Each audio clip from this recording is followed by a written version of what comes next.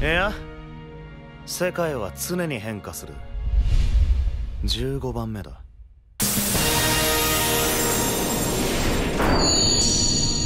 How's it going, everybody? It's Young here, and welcome to day 25 of the Final Fantasy XV Countdown Retrospective. Before you proceed, I highly recommend you check out day 26, in which I discussed a massive information blowout from Japanese sources Famitsu and Dengeki following E3 2013. In this video, I'll be discussing new information revealed throughout the month of July 2013, this time from French media outlets. There's a lot to talk about, so without further ado, let's dive right into it.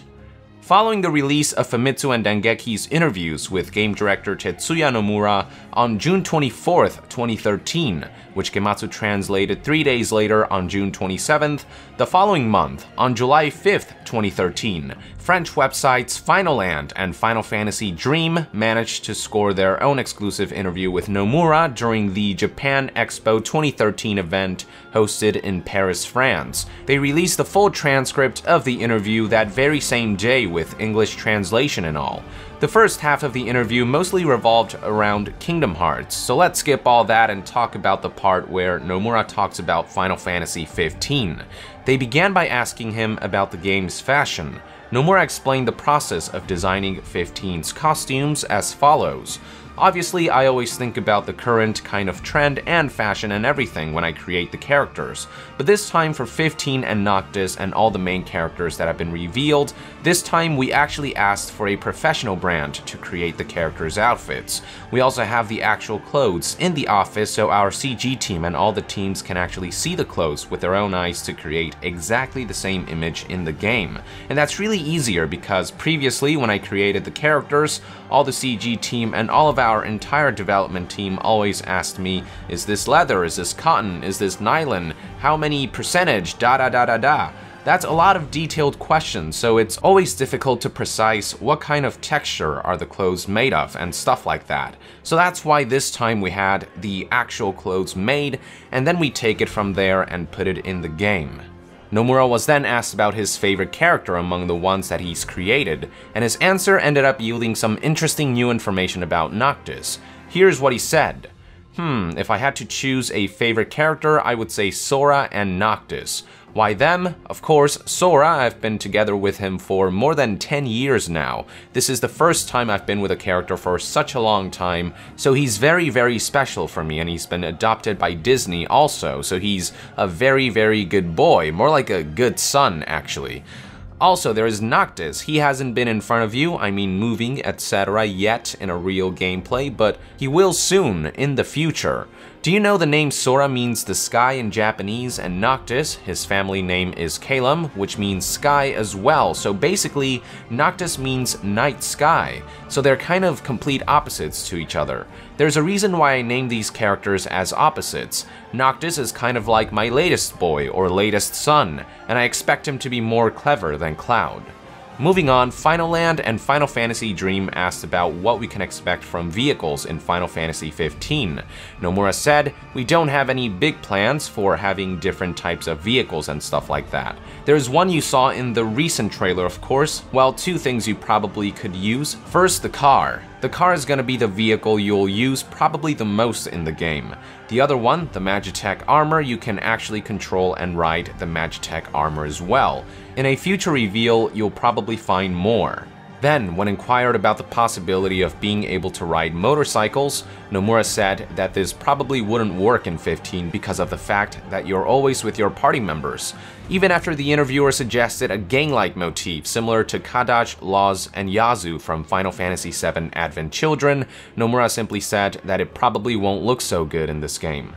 The next topic revolved around the main female character, who was still known as Stella back then.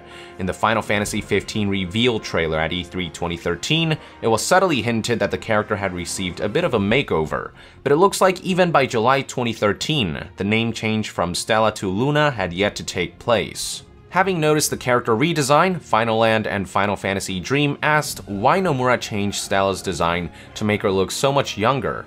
Nomura replied, "There is no specific reason behind it, but we didn't want to make her look younger. We just wanted to make her a little bit prettier, that's all." This was then followed up with, "When I created Stella back in 2007, I actually created something that is not my type of character, but obviously time has passed since then, about 6 years now, and then she actually became something that I quite like now." Nomura was then asked about Noctis's eyes and how they turn red on certain occasions, wondering if the red eyes would give him any kind of special powers.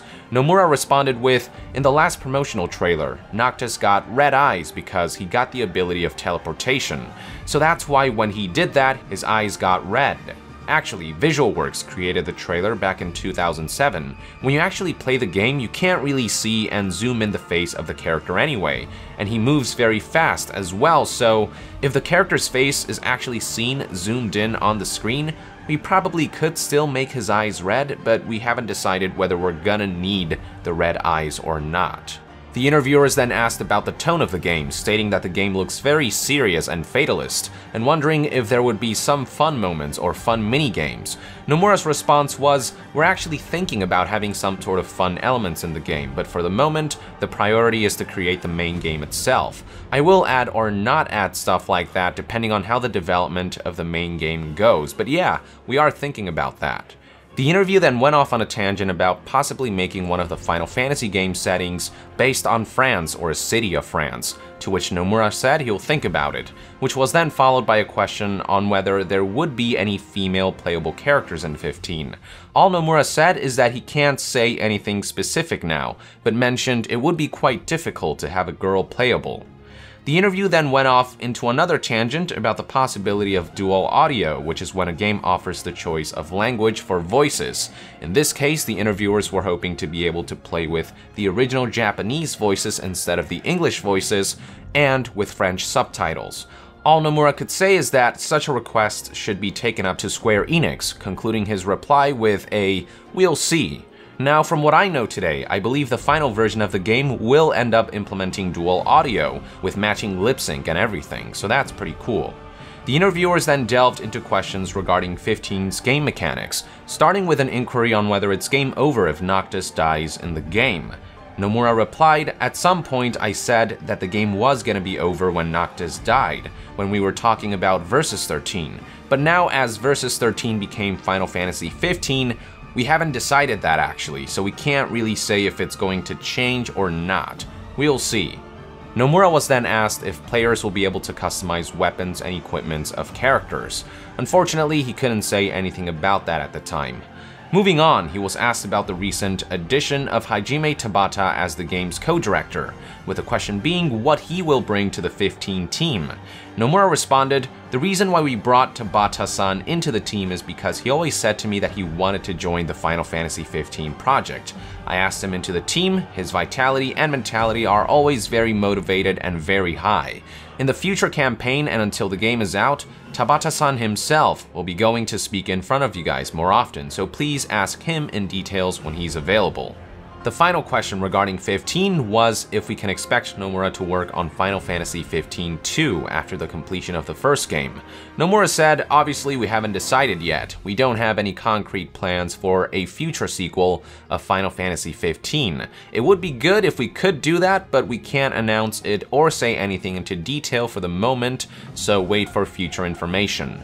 So that about wraps up this interview, but there was one more interview that Nomura did during Japan Expo 2013, this time with French website Final Fantasy World. Their article was released later that month on July 24th, 2013, and while this time it was all written in French, website Nova Chrysalis managed to release a full English summary that very same day, so I'll be using their article to relay this information. The interview's first subject relating to 15 was regarding Yoko Shinomura's involvement as composer. Nomura basically talked about how with Kingdom Hearts he had her compose music scene by scene, but with Final Fantasy 15 he gave her the overall image from the start along with some examples of what types of music to use. So while she is composing for both Kingdom Hearts 3 and Final Fantasy 15, the two projects are being approached very differently. Nomura was also asked at some point if his vision of the game has changed throughout what was then 7 years of development. Nomura admitted, yes, I probably mentioned the old school Final Fantasy feeling when talking about Final Fantasy 15. If you see the trailer, you might actually think it's very action-based, especially compared to previous Final Fantasies. We wanted to create like an action-based Final Fantasy this time because we wanted to create a dynamic feeling between the story and the game itself. Of course, we are going to put many Final Fantasy elements into it, because otherwise there's no point in calling it Final Fantasy 15. Naturally, we still think we should have some old-school Final Fantasy feeling to the game. The interviewer then asked if what Nomura said 2 years ago about how real-time cutscenes in Versus 13 would all be playable still holds true with Final Fantasy 15. Nomura responded, yeah, I would like to achieve that as much as I can. Our goal is to ensure that the player never actually stops playing. This is the reason behind it, and it will be great if we can achieve that. The final question asked about Hajime Tabata's recent addition to the Final Fantasy 15 team, and Nomura had nothing but positive things to say about him. He said, he's been doing a great job already, meeting with the team on a daily basis to discuss development and everything. He's extremely passionate about the project. Thus concludes all of the information we learned about the highly anticipated game for the month of July 2013. And with that, I would like to conclude today's episode of the Final Fantasy 15 Countdown Retrospective. Thank you for tuning in. Let us know in the comments below your thoughts and opinions about all of this information, and to be further updated on all things Final Fantasy, stay tuned right here on Young Yeah. I'll see you guys next time. Young out!